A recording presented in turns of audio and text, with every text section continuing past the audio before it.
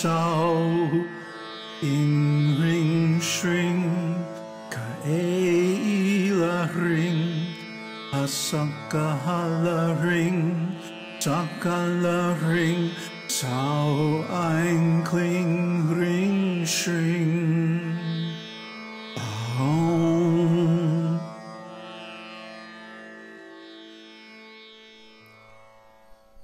Namaste. So I want to give a quick and simple example of Paṭicca-samuppāda, dependent arising. A lot of people make the mistake of thinking that dependent arising only refers to like birth, death, and rebirth, karma, for lives, on the scale of lifetimes. But this isn't true. Actually, it refers to every scale. And I'm going to give a trivial example so that you can see how it actually works in everyday life. Okay? The example is going to be picking up a glass of water and drinking it. There. That was an example of Paṭicca-samuppāda. How is that? Okay, I guess I have to break it down. Okay, the first step in Paṭicca-samuppāda is ignorance. Ignorance is of three kinds: desire for, desire against, and delusion. Okay, so here the desire for is for a drink of water. And the desire against is desire against thirst. And the delusion is that I am this body which gets thirsty, and so I have to quench my thirst. Now, this doesn't start as a conscious thing.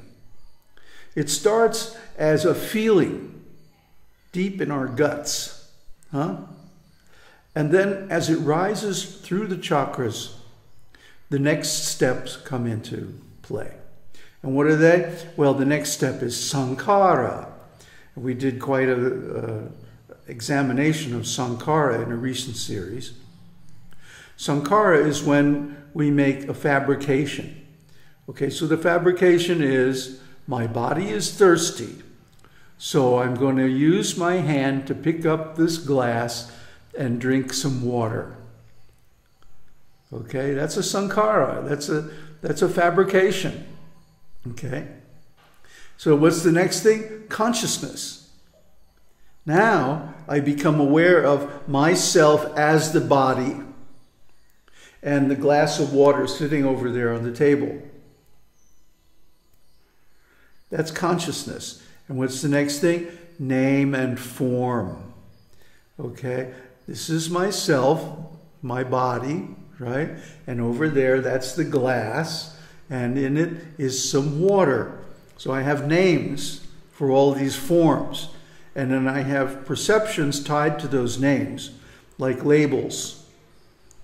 And so I label my perceptions according to my sankhara, my fabrication, and that in that way I generate and reinforce the consciousness of them.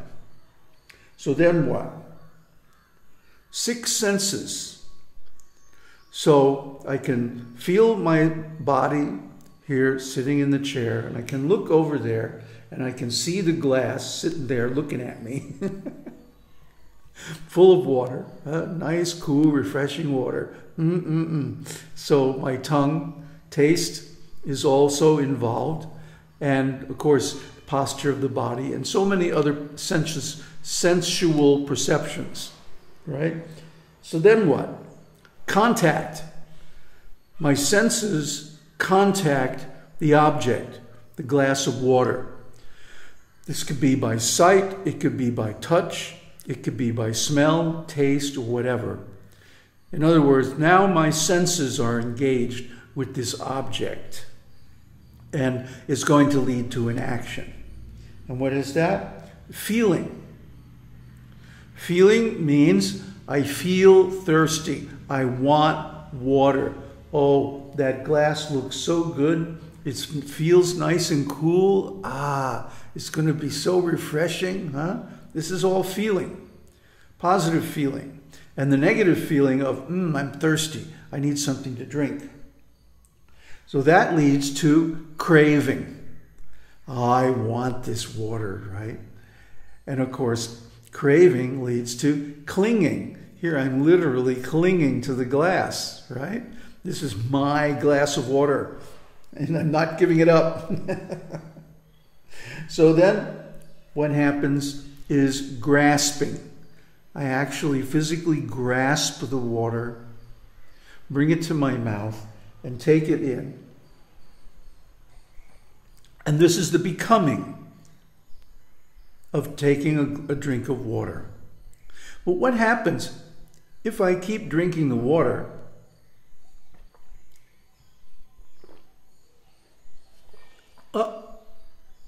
It's all gone.